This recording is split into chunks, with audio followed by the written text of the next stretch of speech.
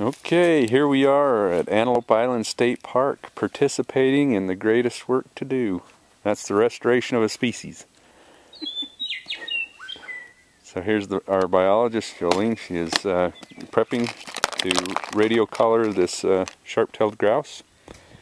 And in a few moments we will pull the bird from its current containment. And then we will go through the process. Make sure you get the vodka box. I did. Okay.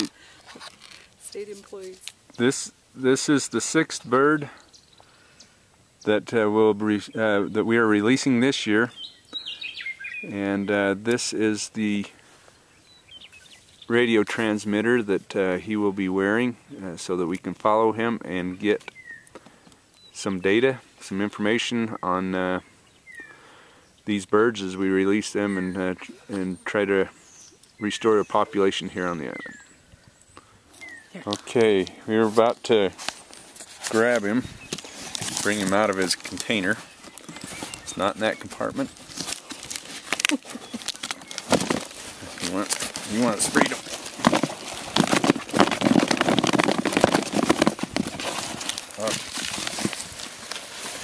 All right. Here we have him. Okay, take a picture of his head so they can see it's a male. He's got that solid dark streak there. Oh, and he's got some eye combs. Can't see them so well today, but there they are. And we're going to go ahead and put a band around his leg and get his radio collar on him, and then we'll take some more pictures when he's about ready to go. Okay, now we want to take a weight measurement on this individual, and he's a good bird. He's a big one. He weighs 880 grams. Okay, we want to check that radio collar, make sure that it's working before we turn him loose, and sure enough, there are leaps.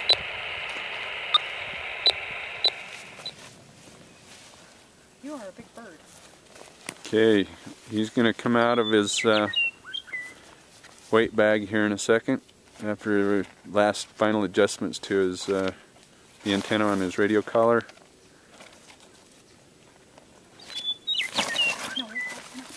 Okay, here he goes, off for freedom. Come on, dude. Quit fighting. There he goes. Oh, it's sticking out through.